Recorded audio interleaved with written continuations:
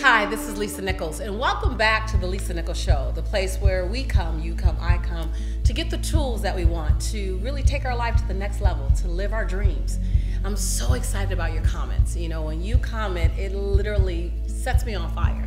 I love the things you say. I love the fact that we're in this conversation together. Angie, you said, Lisa, it's my first time here, and thank you for always breaking it down to bite-sized, digestible pieces. You said, quote unquote, I'm starting by making my buy-win dates. Yes, Angie, when you have a goal and you give it a buy-win date, all of a sudden it gets real. And a buy-win date isn't someday in 2019, someday in 2020.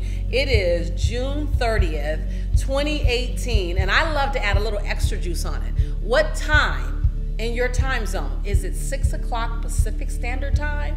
9 p.m.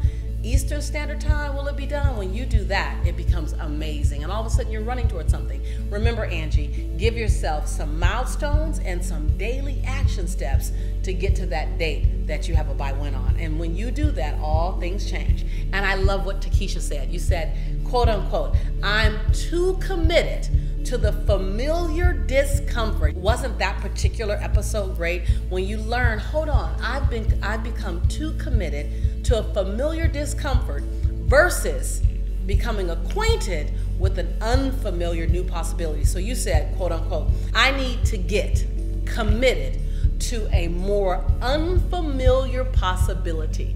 I love it. When you have that kind of aha, Takesha, things begin to happen. That's when you begin to welcome in the unknown. Because most of our poor habits, our procrastination, our limited thinking, they're the things that we're familiar with.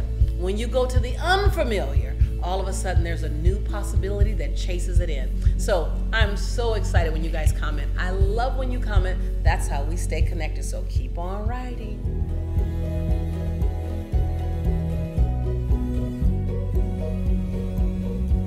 You know, I have so many students who step onto our virtual campus, and they're high achievers. And because they're high achievers, they also realize that they hunted a whole lot more when they had less, when they needed to stabilize their life or they needed to get to a particular goal just to allow themselves to breathe. And in the last 5 years, some 10 years, some 15 years, some longer, they've gotten to a place of complacency. So I get asked the question a lot, how do I jumpstart again when I've been complacent? You know, I found that I had to ask myself this question as well. For so many years, I was working hard to feed Jelani. I was working hard to give him an equal chance. I had this goal that by the time he was 18, I would have transformed our lives. And I ran hard for it and I worked hard for it. And by the time he was 18, our lives were completely transformed and barely recognizable. And I found that I had slowed down a bit, still running, but running at about 70%. And the challenge that you have to watch out for is that your 70% could be someone else's 115%, because you are such a game changer. So you can impress a lot of people never playing full out. And you can look up and a year has passed, 3 years has passed, 5 years have passed, and you haven't played full out for a while because you've already achieved a lot by some people's standards. But there's still so much more that you can do. I want to coach you in this way. Dream a dream or set a goal that's big enough to make you get nervous.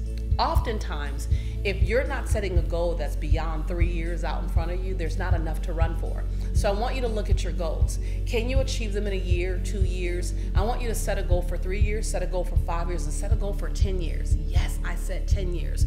When I did this phenomenal program called Lifebook, they had me set 10-year goals, and I was so uncomfortable. I sat there silent for a moment. I hadn't thought 10 years out about my life.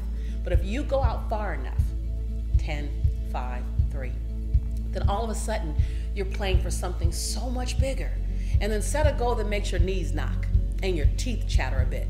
If you know how to get to your goal, you're not dreaming big enough. Now, the goal also has to be realistic. So it has to be realistic, something you can do. If you're currently making $80,000, then your goal in 3 years isn't to make $500,000 unless you have a path that's viable to get you there. That's real.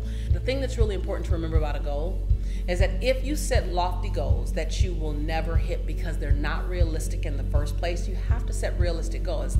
Doesn't mean you're not capable, doesn't mean that you don't believe in yourself, but realistic goals.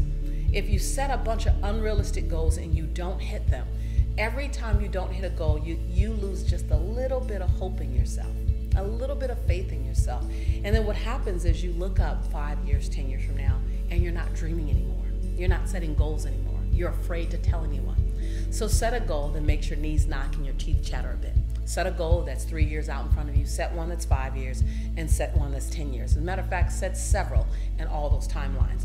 And then hook your caboose to the train of other people who are running as fast as you are. Surround yourself in a community that inspires you to want to stand on your tippy toes. They inspire you because they're doing so much. Now, they believe in values, they believe in faith, they believe in family, but they also believe in running hard, playing hard, and living big. Because if you're the biggest fish in your community, then that's okay. You just need to get a second community to play inside of as well. And so if you find yourself going, hold on, I've become complacent, walk out 15 years and go, do I want to look back in 15 years and this was the best that I did? The answer probably is no. What do you want to say? What story do you want to tell? What story do you want other people to tell about your life? And even if it's something casual like piano or Spanish or Italian or something you want to take on, like play big, become a student again. Oftentimes we've transcended that student space and we've gone into teaching, we've gone into educating, we've gone into management, we've gone into leadership. We forget the gift of always being a student. So I invite you to recognize that the largest room in the world is the room for more learning. The largest opportunity in the world is an opportunity for more transformation. When you take those on, your life becomes a constant demonstration to everyone that's watching you. Remember, this is not a monologue. I am not here to just entertain you. I am your girl. We're in a dialogue together. We're in a conversation. We're family. I want to hear your comments. I want to hear how you feel. What about, sitting back and setting tangible goals or becoming complacent? What was the aha for you? Or what was the BOL? Hashtag BOL, breakthrough out loud. Like, ooh, Lisa, that was straight between my eyes. I needed to hear that. What did you need to hear? Or what question or desire did it jar in you? What did it shake up in you? I want to hear from you. Please comment below. Tell me what happened. Ask me a question. Give me an example. And then always remember to share this tribe with your friends. Share it with your family. Subscribe if you haven't already done so. I want to be in a long-term relationship with you. We got way too many quickies and quick, shallow relationships happening now. I want a long-term relationship where we get to know each other and we get to grow together. And I mean that. This is your tribe. I am your sister. And I always will tell you that I believe in you and I love you.